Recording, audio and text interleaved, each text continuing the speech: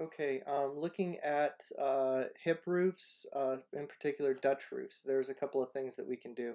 The first thing, I want to look at the multi-plane roof, and you can certainly do this with single plane roofs, but in this case, I'm just going to draw something in here that's, let's say, 50 by 20, and there's my standard hip roof. Now, if we want this to have a pitch break and a change in pitch, let's just look at that here. Let's say it's like a mansard roof or something like that. So we'll go, this is maybe 12 and 12 as a standard pitch, and then maybe it flattens off after it gets to a certain point. So in there, I'm going to actually add another pitch. I'm going to say pitch 1 starts at 0. Pitch 2, let's say, starts at 5 feet up. And pitch 2, let's make that 1 in 12. And then when we say OK, you can see that that whole thing drops down to that 1 in 12 height. But here's that lower height. It's sort of a bit of a guess and check in terms of where that actually happens. But that's essentially all there is to that pitch break and changing that pitch. Now you can adjust this globally because it's a multi-plane roof. We could say that this is maybe like a 3 in 12 or 4 in 12 or something like that. Drop this down. Something more like that. And then you could even add a gable end. So let's say that this was, we'll add another one in there.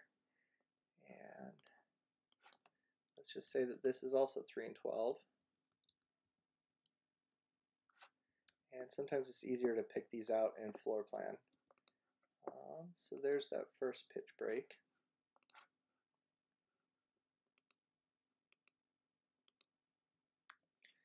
A bit of guess and check here. So that's at 1, 2, there we go. There's that upper piece. Unfortunately, it is a lot of times this guess and check because it likes to hide those either inside or outside the geometry of the roof. But now I've got that extra pitch break right there that you could see. So having that in there, I can then adjust and add gable ends to this and modify it further. So there's a lot of ways that you can play around with and tweak these pitches. It also works the opposite way. This whole thing might get thrown off there, but I could say that the lower pitch is 3 and 12, and everything above that is, say, 6 and 12.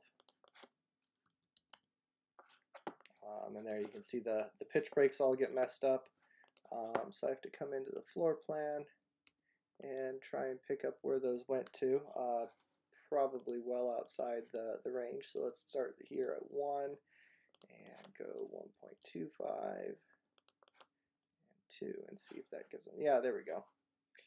You can also make these changes in a floor plan and add those gable ends. You can obviously adjust the geometry of this roof as well, adding additional pieces to hip and valley around. But that's essentially how you create those pitch breaks, whether it starts off flat and becomes steeper or starts off steep and becomes lower.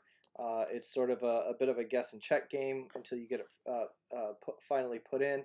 And then you can adjust those pitch break locations using the PET palette, either in floor plan or in 3D.